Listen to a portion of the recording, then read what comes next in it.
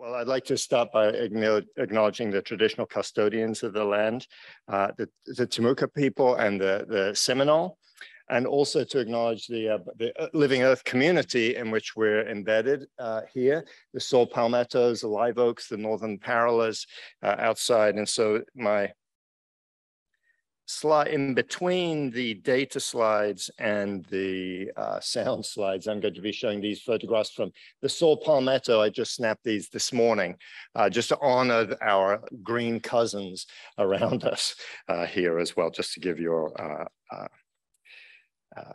botanical imagination a little room to roam. And I want to thank the World Forum for Acoustic Ecology, the planning committee, especially in the production team. Extraordinary amount of work went into producing this fruitful, extraordinary gathering at the Atlantic Center for the Arts and Stetson University.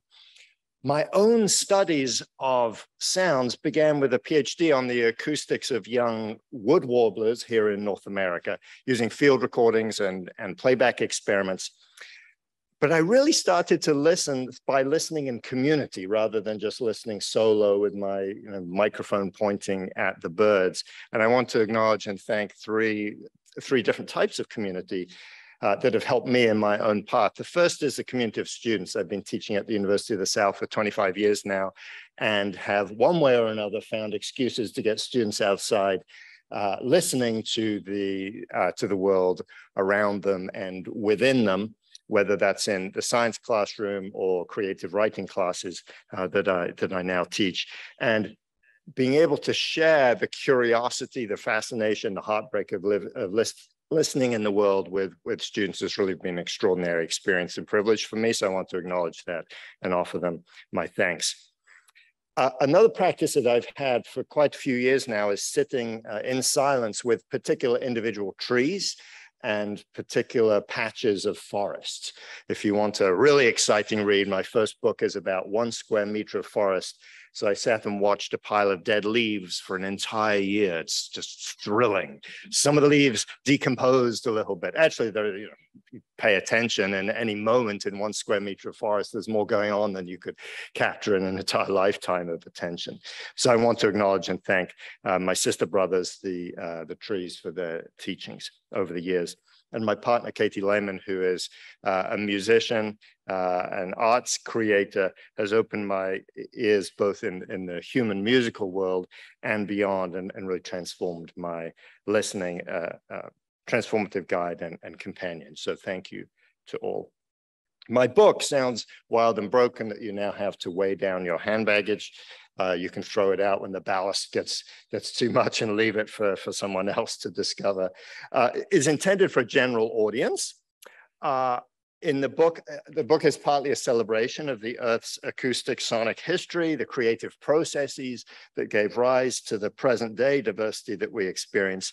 But I hope it's also an invitation to listen, to be curious, to understand sound's richness, and the crises that we live among, the crisis of inattention, of silencing, of noise, of injustice, both within the human community, but also between the human species and other species on our planet.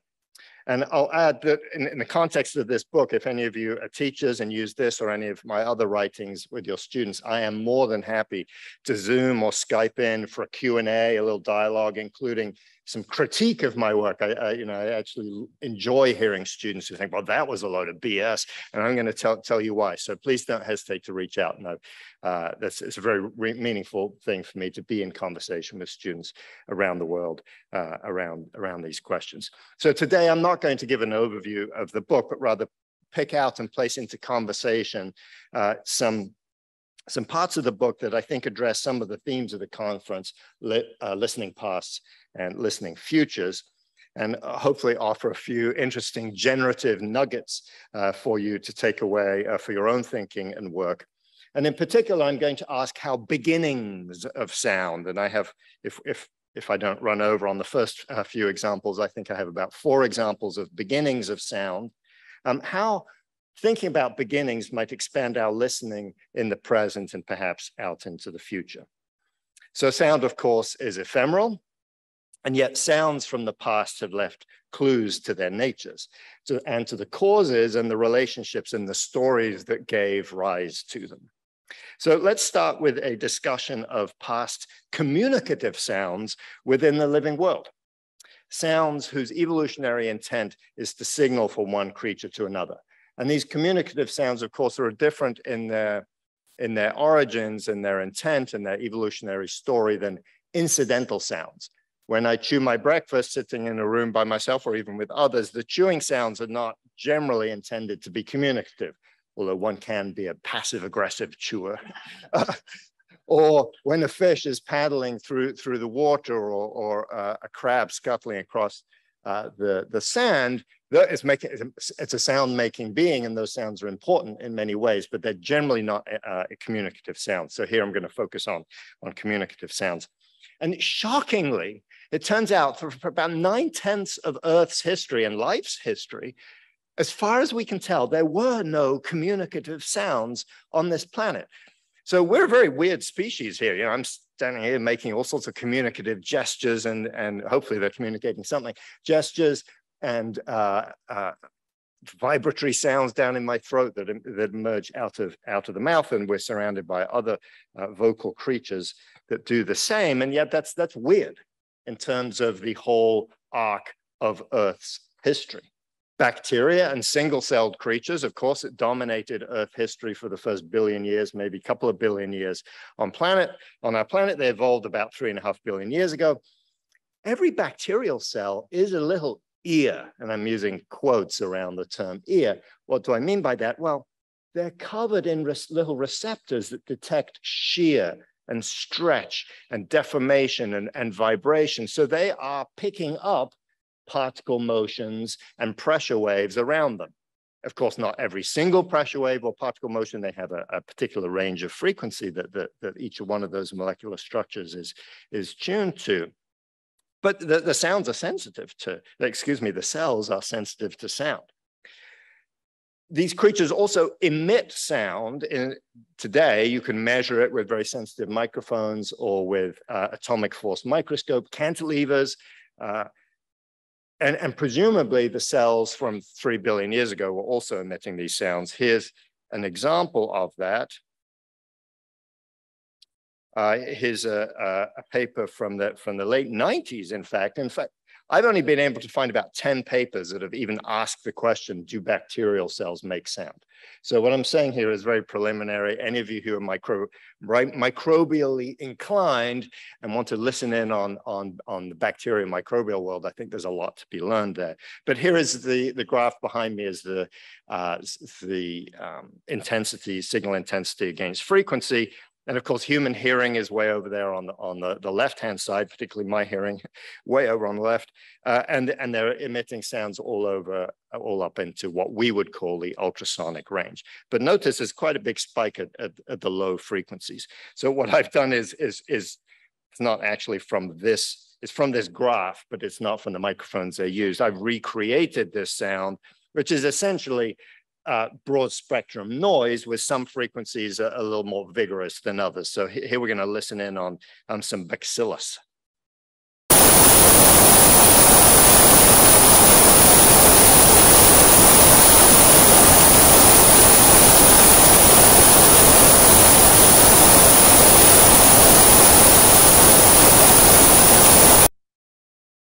So fascinating sound, the sort of thing that one maybe could market with an app is that let the microbial world put you to sleep instead of the white noise. Apps also sounds a little bit like the roar of the Atlantic seashore here, or the roar of the waves that we heard about earlier in this room in Japan. So there's an interesting convergence there. But bacteria are also sensitive to sound, and it turns out that their growth rate differs. If you play back this sort of sound, they grow faster than without it. So not only are they making sound, they are responding to it, perhaps as a form of eavesdropping. But to this day, there is no example that I know of a bacterium singing or making a communicative sound. The same is true for protists, single-cell creatures like yeast and amoeba. No yeast that we know of sings to its mate. No amoeba shouts out sounds of warning. Again, big caveat, nobody has really looked that carefully for those. But in a way that makes sense because these are creatures that live within nanometers of one another. And so chemical communication is probably more precise, fast, and nuanced. And chemical communication also translates directly into the language of the interior of the cell, which is mostly about chemical communication as well. Now, this communicates into the early parts of animal evolution. For the first several 100 million years of the evolution of complex animals, there is no evidence whatsoever of any communicative sound yet. It may be that some paleontologist uncovers a singing trilobite next year and publishes it in Nature, and it will be, I think, an extraordinary discovery because it seems that the early oceans and the early terrestrial world did not have the kinds of sounds that we now are surrounded by, both in the terrestrial realm, but also out in the oceans. How do we know this? Well, there's no fossil evidence of any stridulatory device, percussive device, popping device of the kind that you find on insect wings and parts of the exoskeletons of crabs and so on, 100 million years ago in the fossil record, but not 500 million years ago. So the fossil record doesn't reveal everything about sound, of course, but it does leave a record of what the structures of these creatures were. And so far, there are no sound-making devices discovered. We can also look indirectly by reconstructing the evolutionary tree of different organisms and asking, when did this singing group of creatures first evolve, using DNA to calibrate that evolutionary clock? And for example, most species of fish that we now know sing and make all sorts of cool sounds out in freshwater and in the oceans families evolved mostly around 100 million years ago, not 500 or 400 million years ago. One exception to that, the sturgeon, ancient group of fish that do make sounds and may have made sounds a long, long time ago. So why this long communicative silence? Well, all the animals evolved with the ability to detect sound around them, at least low frequency sounds, either through pressure waves or particle motion. Why is that? Because they have ciliary hairs on their body or internal ears within, or statocysts and other things within their body that allow them to detect how their body is moving within the environment. So motion and sound proprioception and sound detection are closely linked. And so for a creature to start making sound in an ocean full of animals that have hearing ability pre-installed is not a good idea. And this isn't a story just from long ago. Think about today. Worms do not sing, but snapping shrimp do. Snapping shrimp are well defended and they can get away from predators quickly. Frogs, very vocal. They have powerful jumping hind legs. They can get away from predators. Salamanders, silent. And so if we look at the creatures that actually comprise the communicative dimension of most soundscapes, both above the water and below the water, it tends to be fierce and fast creatures. So maybe in the present day, we see some of that. And I'd recommend the Christine and Ben's secret reception in the upstairs from where we get our lunch and so on, extraordinary exploration of the diversity of cilia and hearing within the insects. I'd point out that underneath that diversity, there's also unity. Every single animal on this planet is using the same cellular structure at root to hear, and that is the cilium, the little hairy extension out of the cell surface. Extraordinary that evolution has taken that single structure and changed it into organs in the legs of insects and in the inner ears of vertebrates and on the surfaces of fish. So extraordinary late development of sonic communication compared to visual and chemical communication. In the oceans, most of the dominant sound makers evolved just in the last 100 million years, the snapping shrimp and fish. There are a few exceptions, sturgeon being among them. On the land, here is the first physical evidence we have of a communicative sound-making device. I'm going to try and X out of Zoom so you can see it. So this is a study by Olivier Betou and his colleagues at the National History Museum in Paris. This is a fossil from the Lodève in southern France. Here's the fossil. At the lower part of the slide above it, you can see a sketch of the veins on this insect wing. The insect was cricket-like. It's not technically a modern cricket, but it was something like the crickets. And you can see here over where they've labeled SA, there is a place where the veins converge and are raised into a ridge with lots of little nubs along it. They interpret that as a stridulatory device. In other words, a device that when it's scraped against the body or the other wing, it makes a little chirping sound.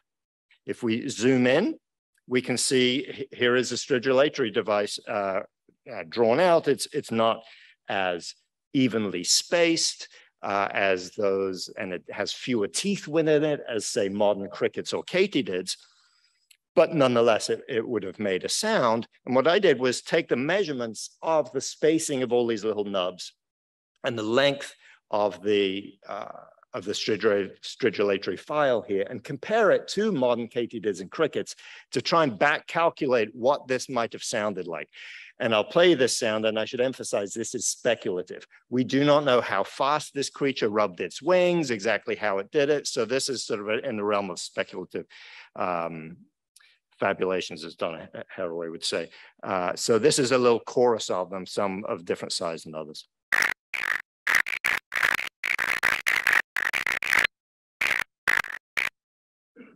Okay, so they got their groove on back then. This is about 275 million years ago. And note that it happens, they're still going. In fact, they are still going 275 million years later.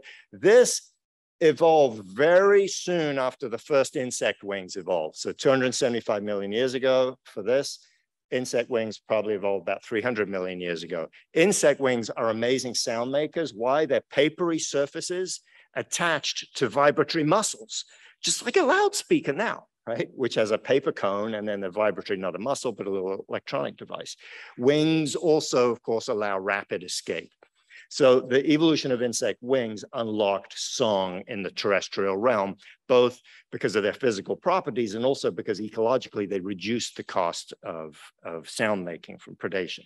It turns out just in the last couple of years, more discoveries have been made from other groups. These are grasshopper-like creatures that may have used crepitation as far as 300 million years ago. These are the kind of sounds. Crepitation is the crackly sound that grasshoppers make when they fly off.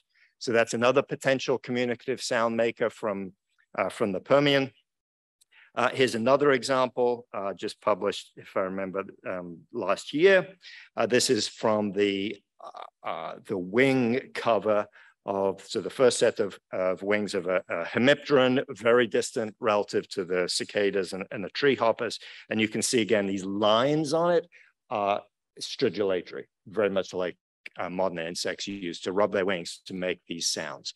So after they evolved wings, insects then filled the world, or at least variegated the world, with all sorts of fascinating, croaky, raspy sounds. At this time, vertebrates are probably at best making just a few wheezy sounds out of their throats. The soundscapes of the first 100 million years of animal evolution on land after insect wings evolved were dominated by the insects. So what is the significance of this for listening today? Well, the first thing I think is that when we go outside and listen to insect choruses, we have a direct connection to sensory connection to some of the earliest soundscapes on the planet. Of course, the insects in the Jurassic and the Triassic and the Permian had different tunings and things like that. But some of the reconstructions, the recent reconstructions, particularly from the Jurassic, sound very much like modern crickets. So it's very rare to have that direct sensory connection to the past. You can look at a fossil, but it's, brown and crumbly. You don't really feel the creature. And of course, in the movies, the recreation of Jurassic Park and so on, the sounds in there are all, of course, completely imaginative, have very little to do with the actual anatomy of dinosaur vocalizations.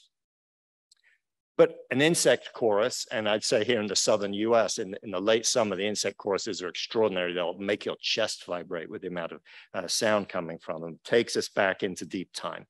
The other thing is that vertebrate animals then evolved in the context of insect sound. So the insects definitely came first, and the vocalization and the hearing ability of the reptiles that then evolved into birds and mammals, and some continuing on as so-called reptiles. It was contingent on what the sounds that the insects had made. Why is that important?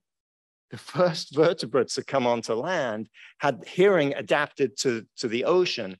On land, they could only hear low frequency sounds, and mostly by resting their lower jaw on the ground or their forelimbs, so that bone conduction would transmit those low frequency sounds into their fishy inner ears. And only later did they evolve lengthened cochlea and tympanic membranes and middle ear bones and things that allowed them to hear in air and to hear high frequency sounds. Why would they want to hear high frequency sounds?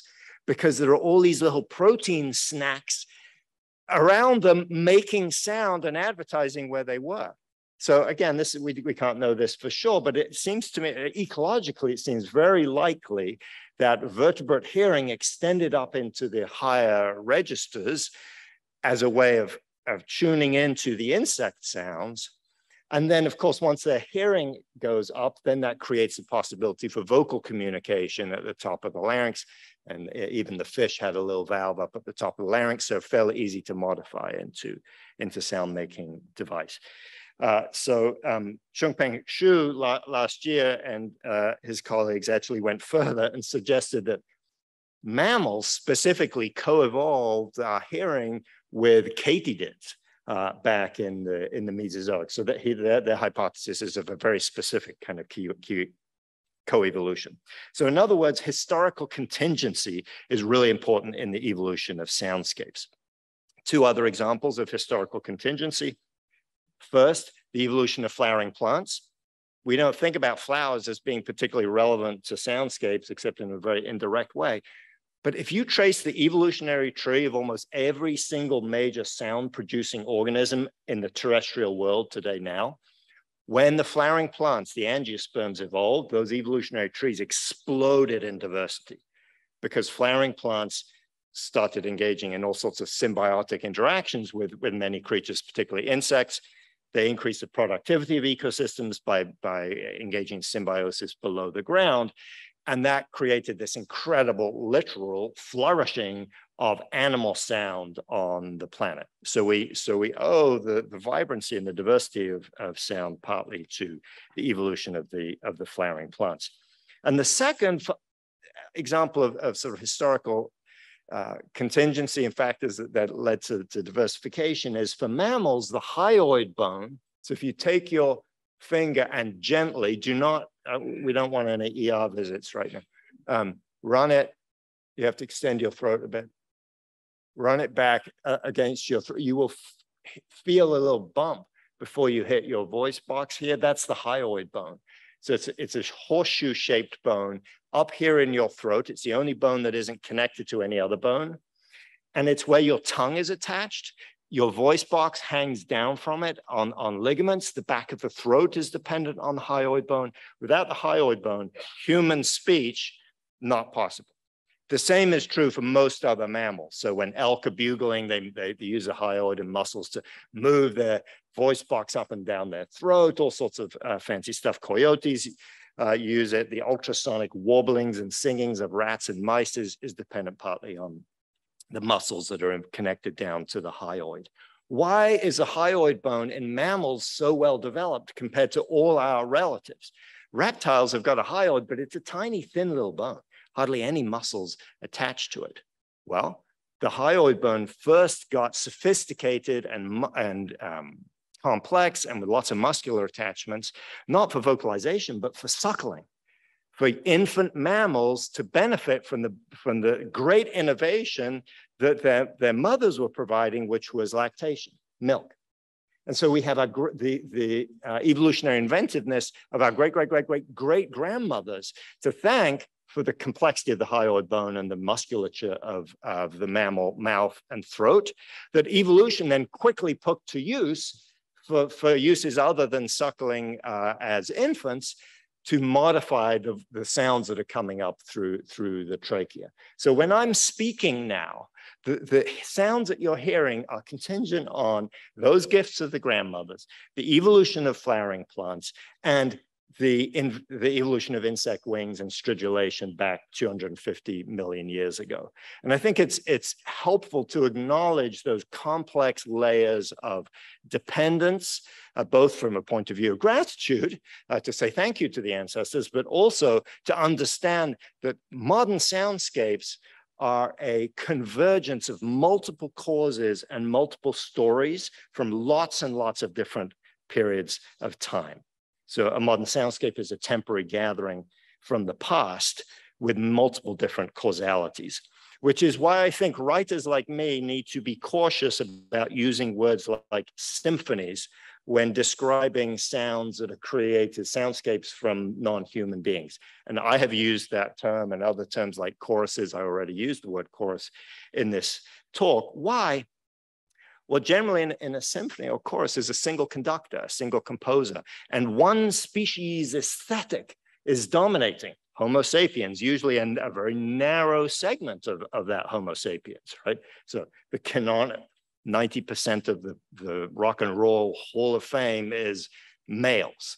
Most of the canonical classical music in the Western tradition was produced by males within 200 or 300 years of one another. So even within the human canon, we've got this tiny, tiny little range. Instead, a soundscape is a multiverse of stories, a generative intersection of radically different causalities and histories. And a key insight as we move forward should be that Earth's diversity was produced by this successive contingent development of one element of the soundscape after another. We listen and speak and sing thanks to many ancestors, and we will soon be ancestors ourselves. And so the question, of course, then is what do we want to then catalyze for the future, for the next 50 years or for the next 200 years? I mean, the planet's got maybe 2-3 billion years left before the sun burns it all up. So that's part of the ethical question. What do we leave for that second half of Earth history, if you like? So the second example of beginnings that I'd like to discuss concerns the beginnings of instrumental music in humans. Of course, instrumental music is one of our great contributions and innovations as a species to the sounds of the world, as a tool-making species. But note that we're not alone in using tools and in modifying the environment to enhance our bodily sounds. Orangutans blow on leaves to modify their voices. Mole crickets shape their burrows. Tree crickets cut out little holes from leaves to modify the sound. Cockatoos shape and treasure percussive sticks and things that they use to bang on trees. But we humans are especially complex and diverse and inventive. And the first physical evidence we have of instrumental music is from Aurignacian caves about 42,000 years ago in what is now southern Germany. Of course, it probably wasn't called that back then. So 42,000 years ago is about 3 times older than the oldest known human agriculture. And I tend to think of agriculture as having pretty deep roots. 240 times older than the age of oil wells. So instrumental music long predates many of the things that we think of as particularly characteristic of Homo sapiens. Now, these instruments from the caves are almost certainly not the first musical instruments that were made. Others made of wood probably decayed a year or two after they were made, and others haven't been unearthed by paleontologists or archaeologists yet. But these are some of the first examples. And I have a reconstruction of one here. So some of these musical instruments were flute-like instruments made from the hollow wing bones of swans and griffin vultures. Others were carved out of mammoth ivory and then shaped into flutes. And this is one that is made from mammoth ivory. It's a reconstruction, a reconstruction based on a hypothesis about what the actual length and fingerhole spacing would have been for these instruments. This was made by Wolf Hein, who is a archaeological reconstruction expert in Germany who works with samples of ivory to recreate in an experimental way some of the tools, the art of people who were living 40,000 years ago. And then Anna Potenkowski, who is a flute player who specializes in interpreting Paleolithic music, has played this instrument. And I'm going to show you, play you a little sample here. And if afterwards you want to come and check out the mammoth ivory reconstruction here that I'm using as an example and a demonstration, you're welcome to. Are you including drums? Drums. So actually, the first evidence of drum of things that we would recognize as a drum. So there was for people on Zoom, there was a question: are drums included? The first actual archaeological evidence of drums is actually much later than these flutes. However, people in the caves were probably banging on the stalactites and stalagmites, and there's some evidence that that was happening. And drumming, chimpanzees also use hollow trees as drums. So there's all sorts of percussive sounds, of course, that won't leave any mark in the records in the caves. So here is Wolf holding the flute. He used Paleolithic tools to recreate this stone, and it's tied up with animal sinew and plant pitch. So this is a reconstruction as would have been made by people 42,000 years ago. And so I'm going to play maybe it's a couple of minutes here of Anna Potenkowski giving voice to this instrument. And I'll note before I play it that she said it's a really hard instrument to play. She needs to be completely relaxed to evoke a sound from this instrument. And the instrument, the pitch that you hear, depends on the embouchure, so the connection between the breath and the lips and the top of the instrument, more than the finger holes. And I can vouch for that because I've been trying to play this instrument for a while, and it's not a pretty thing. So here we go.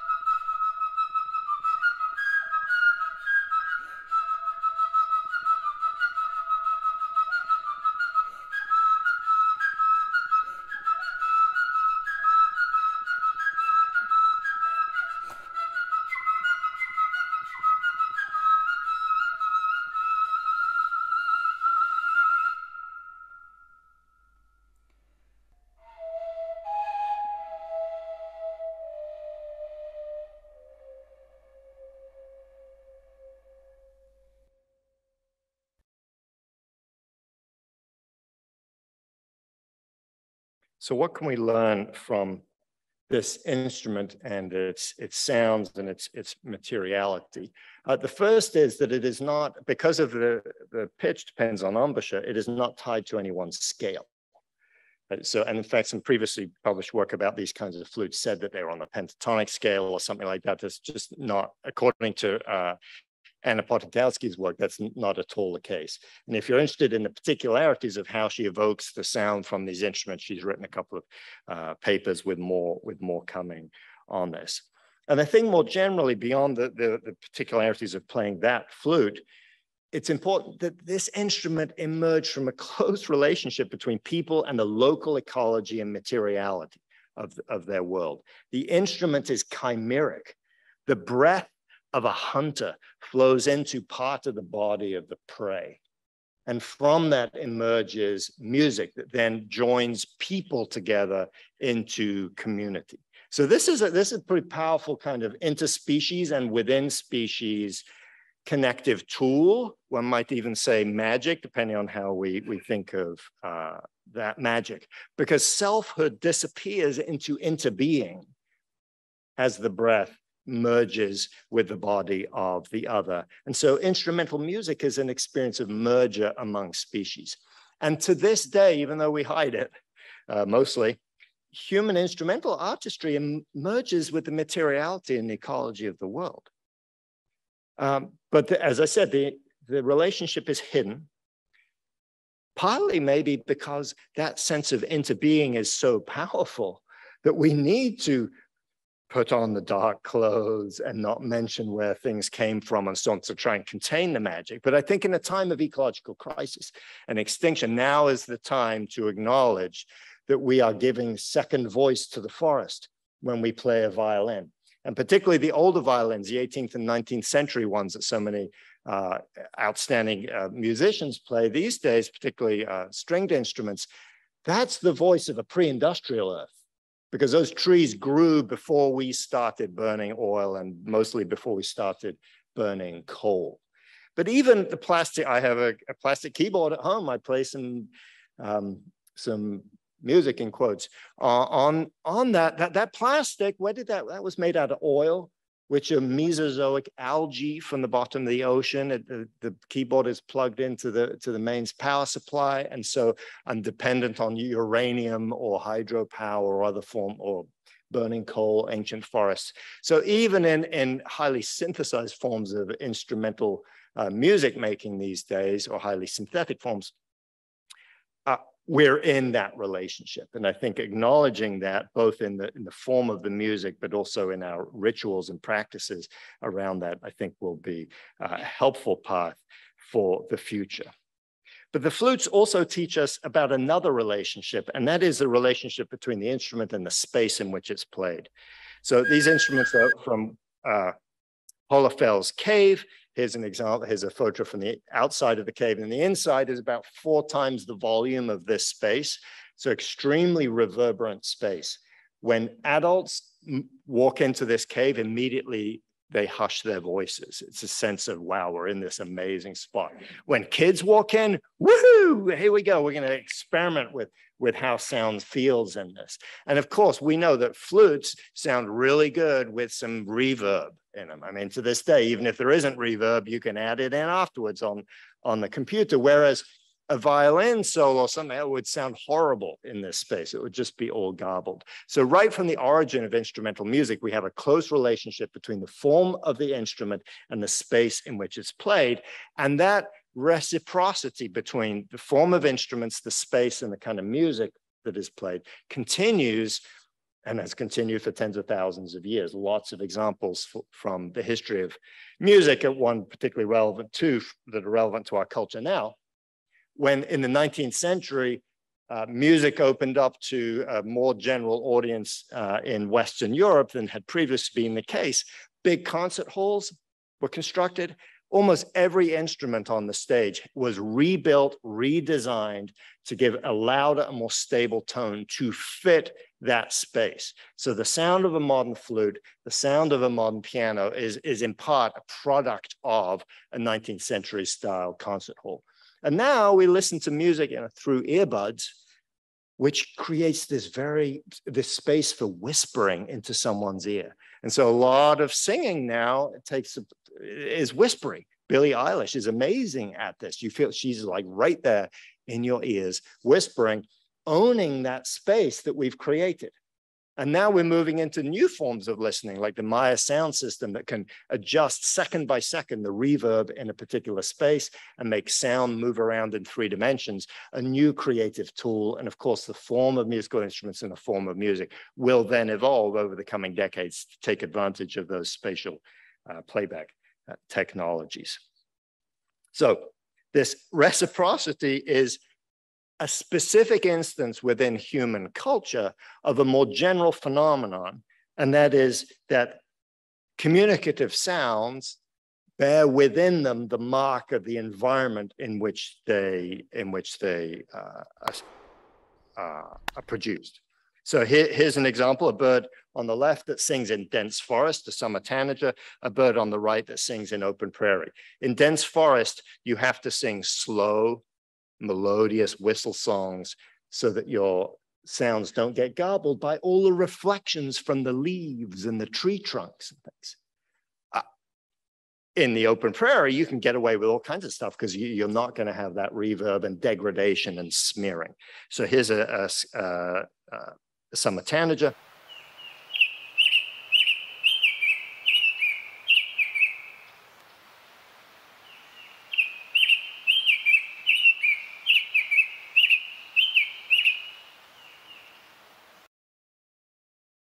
A sound of the forest, and then here's a lark sparrow from the open prairie from Colorado.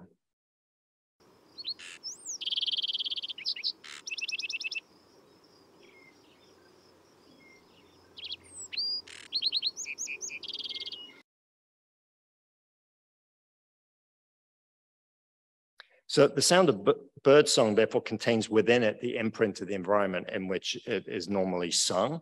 We can hear this on the ocean here.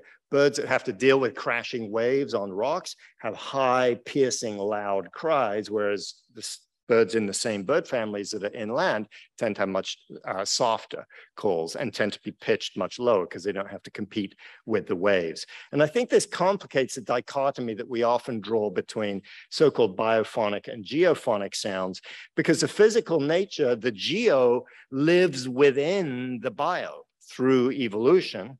They're not such distinct categories. And there's another great example of this right around us here. So these are saw palmettos that are growing all around the compound here. This plant secretes silicate within it to help it get really tough. What is silicate? It's rock. And so there's actually rock that has been secreted inside these plants. And when you hear them, particularly in the late afternoon when the sea breezes get going, the saw palmettos rise up in voice. So again, is that biophonic or geophonic? No, it's both because they've merged. And of course, then with human music, the reverb and the shape of concert halls or earbuds lives within the music that we compose and play and listen to. And so music, whether it's human music or the music of the more than human world, reveals the enmeshed relationships of the world, where divisions blur and reveal underlying interdependence and interlocked histories, including between the living world and the so-called non-living world. And this is an opportunity for future listening, is to bring these unacknowledged connections and dependencies to the surface. Now, the next example of beginnings of sound that I'd like to discuss comes from within. We've listened to some fossils and from the dust of caves and the signs left in evolutionary trees. But the beginnings of sound live within us as well in human memory. And I'll play this very briefly. This is an important memory for me. Here we have the inside of a courtyard behind an apartment in Paris. And this is a merle, which is a common blackbird in English, so Eurasian blackbird. And it's singing within the reverberant space, and I think you'll hear that gilded tone of the song as the sound reverbs.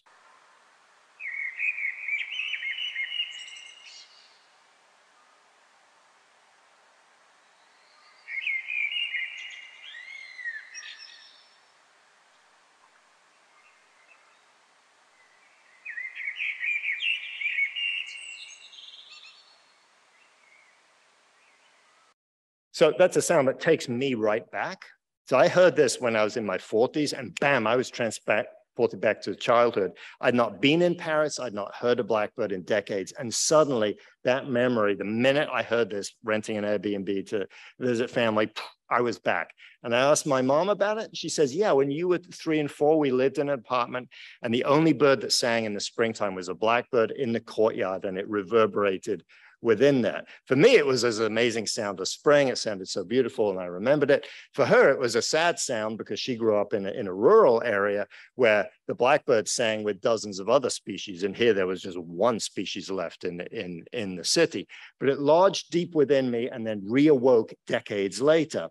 And this is a specific example of the general phenomenon of amazing oral memory within Homo sapiens, compared to all of our close relatives, the other great apes, other monkeys that have really good memory for all sorts of cultural connections and visual learning and tactile learning. They have pretty bad acoustic memory. We have really good sonic memory. So, and it might be for a blackbird, but most likely it evolved to help us remember the sounds of language, because of course we're a linguistic species. But that memory then puts us in touch with the environment around us and allows us to orient us with sort of an internal compass that we carry with us all of our lives. This can take some extreme forms when people move between continents and lose the sound. Like when people move from Western Europe to Australia, for example, there are a number of documented examples of people, just the sound of the birdsong drives them crazy. So they have to move back, because each continent has its own acoustic vibe that is tied to the evolutionary history of birds that are much more diverse and much more vigorous on the Australian continent than they are most other places. So other than sort of stories about people fleeing their colonial departures, I think this makes a more important issue about how we develop those oral memories now.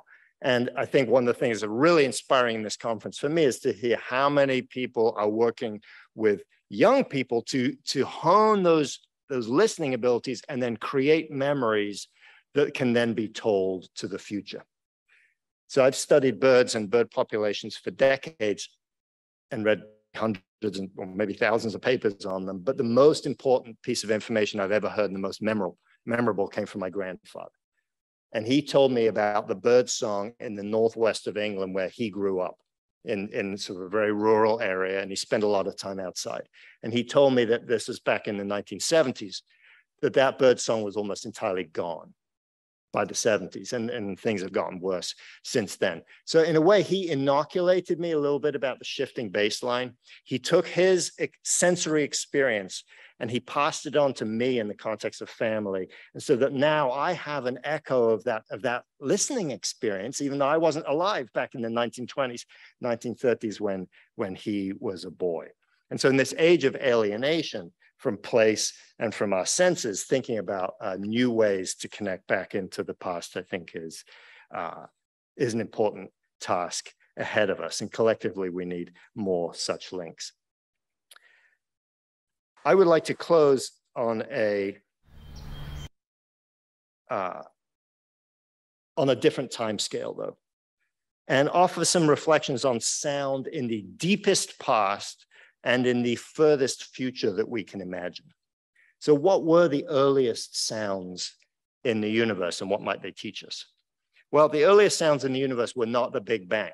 The Big Bang occurred in a space where there was no thing, no space or time, or there was nothing for sound to exist within. So the Big Bang had no bang. It's a misnomer. But after the Big Bang, for the first about 380,000 years, according to the physicists, the Earth, the whole universe existed in this incredibly hot plasma, a hot soup of photons and electrons and protons. It was so hot and compressed that no atom could exist. It would immediately just melt into the plasma. And that plasma had acoustic waves flowing through it, little pressure waves flowing from one part to another. So those were according to the physicists who've studied this, these were the first sound waves in our universe. And as the universe expanded, my hands are going into no thing, you'll observe, amazing feat. As the universe expanded, it cooled off enough for atoms to form. Suddenly, all those electrons and photons the electrons and the protons got together. And the places where the waves were in compression, there were lots of atoms that formed there. And the places in between, the rarefactions, there were few atoms. And then gravity got to work, and the places where there were clusters of atoms drew more atoms into themselves. And over millions of years, those became the stars, and then the galaxies. And to this day, when astronomers measure the distance between galaxies in the sky, they see a wave mark about 500 million years wide, surely the deepest, lowest frequency sound in the whole universe. So these galaxies have a regularity in their spacing that is quite literally the imprint of the first sound waves in the universe. The cosmic microwave background radiation that flows through us every moment is the remnants of the photons that escaped that plasma and are still coursing through the universe. They too have that regularity. So the waves are flowing through us every moment. So go out and look at the night sky when it's not too cloudy and realize that you're seeing ancient sound marked in the universe. And not only are we seeing it, we're made of it, right? Because those stars produce things like solar systems, and those solar systems evolved life forms, and the atoms in all of our bodies came from those peaks of the pressure waves from the first sound waves. So Carl Sagan said that we're made of star stuff, but we're also made out of ancient sound, which I think is an interesting way of thinking. You know, when we engage in soundscape studies, it is sound itself that is studying itself. It's sort of a curious loop happening. So those are beginnings.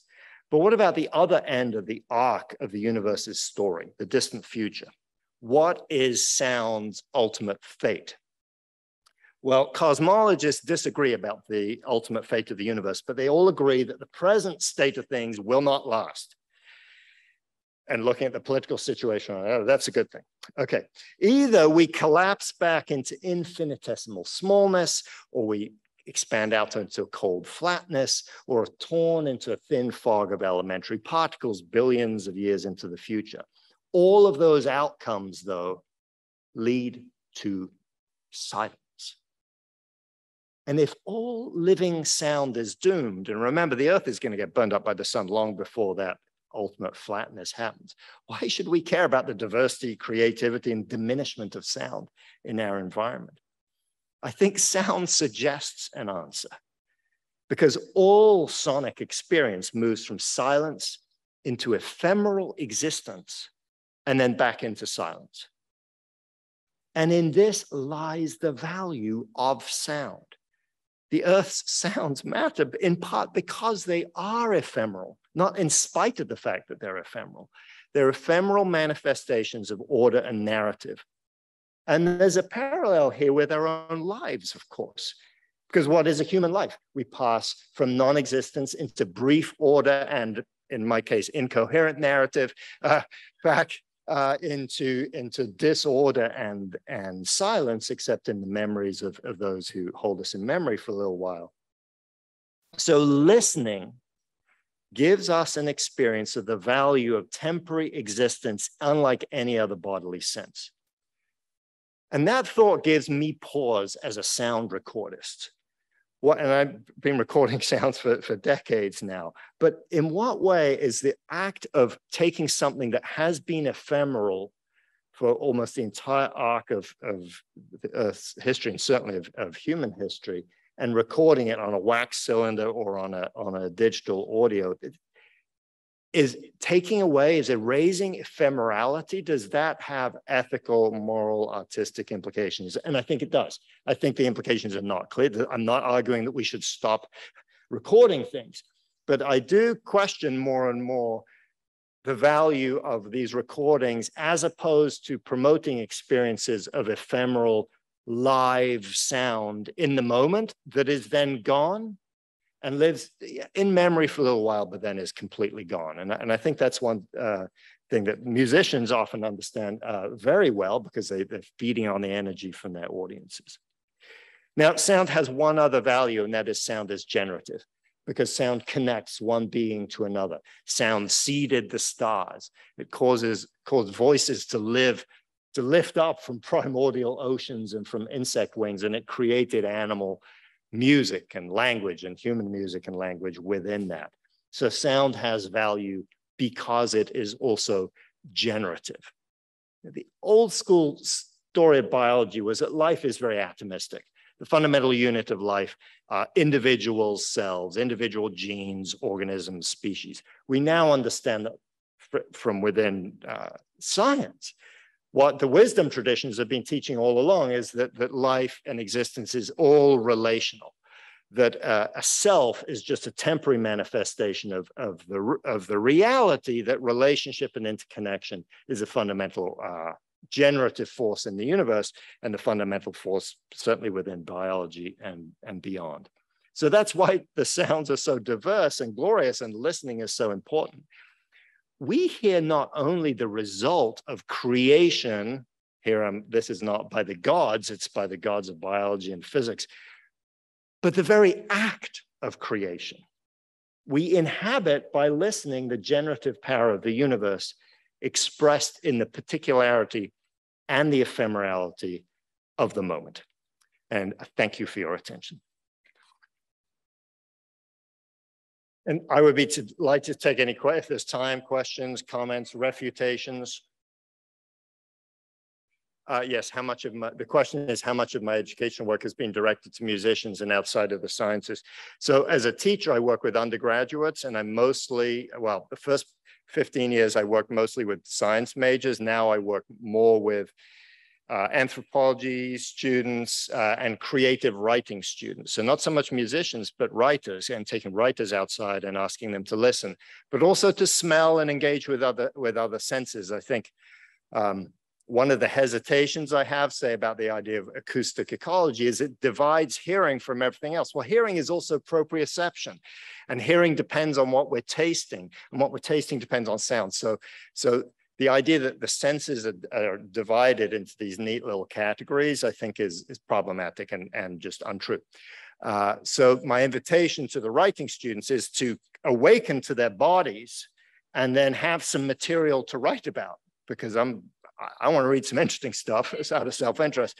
And also, that's your superpower as a writer, but also I think as an other creative, is to pay attention in the moment that then is a stimulus for curiosity and gives you something to share and to connect with, rather than just feeding on your own cleverness, which is often enormous, right? Particularly in young people, there's all sorts of amazing ideas burning away.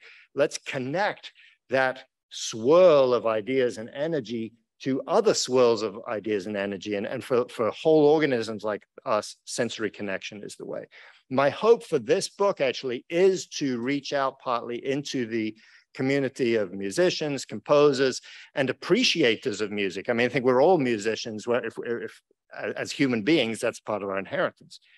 To try and ask the question, where does human music fit within the larger diversity of sound within the world? You know, I have my take on that, and it's essentially a series of riffs on that. It's not a comprehensive treatise or set of theses about that. But I'm hoping the ideas in the book are stimulating and generative for that community. I mean, I should say that working with musicians, I mean, I've gotten more out of the relationship, I think, than they have, is hearing how they relate to the materiality of their instruments, what it means to play for a live audience rather than a microphone. All of these are conversations that have really shifted how I think about my own work and my relationship to music. More and more, I'm hungering for, I want to hear the live performance, and then it's gone, and I will forget about it because I forget half of things that happen. And ultimately, you know, we're all going, rather than obsessing about getting all the CDs or the downloads, and not that there's anything wrong with recorded music, but I do think maybe it's partly a product of lockdown as well, this hunger for lived experience. And as a teacher, this idea of getting outside of the walls, which are literally designed to wall out the modern human world, and opening the senses out there. I mean, this is a bit I skipped over in the talk, that architecture, of course, is a sort of embodiment of philosophy, of epistemology and ethics. And architecture is mostly raising the middle finger to every other species on this planet. I mean, there's some nice exceptions right here on this campus, some beautiful spaces that open it up to the outside, and getting students out in the rain and all the rest of it is really important. Yeah, the question is about auditory memory in Homo sapiens and where that came about. So what we know from the neurobiology of this is that the connections between the brain areas for producing sound, for hearing sound and for interpreting it are particularly strong in humans. They're also particularly strong in birds, perhaps not surprisingly, because there are cousins in vocal production and prowess. Compared to those the same regions are present in, say, chimpanzees or other closely related species, but the connections are not there. And if I'm not a neurobiologist, but it seems that the current understanding is that the connectivity is what gives us that power to connect emotion to not just listening, but the production of sound, because production and listening are deeply connected neurobiologically, not just in humans, but in other species. So that's part of the sort of magic trick that evolution did within our brains to produce that. And it really is an extraordinary thing. As someone who grew up in a country with a different language than here, and to hear words that I haven't heard in 50 years and instantly just know what they mean and their context. And I don't think of myself as having a good memory at all. And yet it's there. So whereas my pet cat, you know, I like to think that it can remember all the sweet nothings that I've whispered into their ear, but no. Of course, other species have, and for lots of other good reasons, but no, other species have their own amazing memories. I mean, birds can have a spatial memory that knocks us out of the ballpark. The tactile and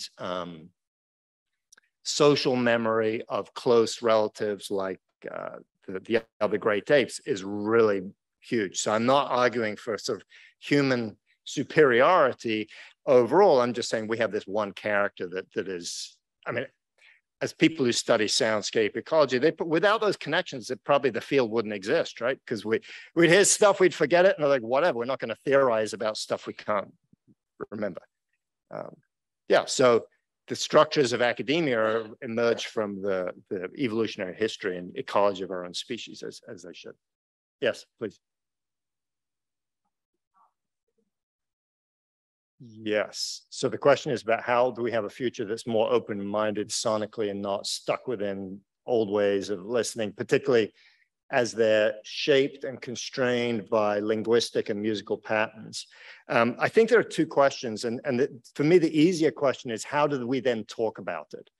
You know, as a writer, I think a lot about words, and I do think that using words that are directly derived from human music, like a fugue or a symphony or even a song, is potentially also problematic, even though it's on the title of one of my books.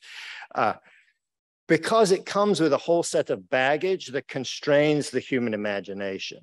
And it also fails to acknowledge, particularly, for example, when we're describing the soundscape of a forest, there's an anarchic quality of the soundscape of a forest, that there are thousands of different species aesthetics and sound production and listening mechanisms all at play, some of them cooperating, some competing, some completely ignoring one another, but there's no central controlling hierarchy the way there is in almost all human ways of communicating sonically. I mean, within language, we have hierarchies so that we can be understood one to another. And I'm not saying those are bad things. And within music, there are patterns and hierarchies so that the music sounds good to us and moves us. So being careful about language, how we describe sounds, I think was my main point there. In terms of listening, I don't think we can break out of the human modes of listening, except by, we can't break out, but we can expand the boundaries. And I think repeated practice, for me personally, has been the key. Going back to the same place again and again, and as an act of meditation, my mind wanders, I just bring it back to the soundscape. My mind wanders again, I bring it back to lived, embodied attention in the moment. And then I hear the rhythms and the pacings and the timbres that weren't present to me before. And there can be a fruitful conversation between that in my mind and, oh, you know, that's a really nice groove, it's kind of bluesy, or there's something here from my piano practice that I'm hearing out here in the forest. But more often I'm hearing alien rhythms and pacings and scales and so on, which is refreshing. It's like reading fiction written by somebody who has a completely different mindset from you. You break out of your own consciousness, at least partially for a little while. And you can get that by, listening to a cicada, you're really breaking out of your consciousness because cicada world is so different from ours. So I think acknowledging the fact that we have constraints, biases, we have sensory biases. Of course, we can't hear beyond certain ranges without technological enhancements, but through repeated meditative practice, pushing beyond that. The other thing, and I think working in community and in conversation with others really helps. When my students tell me, hey, don't talk about the tree that way, or did you hear this? Or I, stuck my hand in the water and was just listening to the stream through my hand. Just those little experiments that they do, maybe they're major experiments, help me then grow. And if I've just got my own practice, that's great. But my own practice in conversation with others is very fruitful. And of course, finding those others is one of the purposes of conferences like this. So. Yes, so the question and comment was about making sure we include neurodiversity, things that are quote unquote mental illness, people who are living within those worlds as part of the conversation. And I discussed that very briefly in my own experience with anxiety, which can completely shut me down sometimes, and the soundscape really affects that. And then I find how do I negotiate my way through that to, for example, tap the great energy and vibrancy of cities without getting destroyed by it is a challenge. And I have my own practices of how do I transition from forest listening to going to New York and then leaving New York to go back into the woods. There are little rituals that I do. And so that's a very small example of that I know, say, other people in my family don't really know, like, what the hell are you doing? But it helps me get the sensory modality ready and tuned to in the right way that in a way is protective, but not so protective as that I'm blocking out the rest of the opportunities in the world in ways that would starve me. Well, thank you all for your attention. I'd be delighted to continue the conversation later.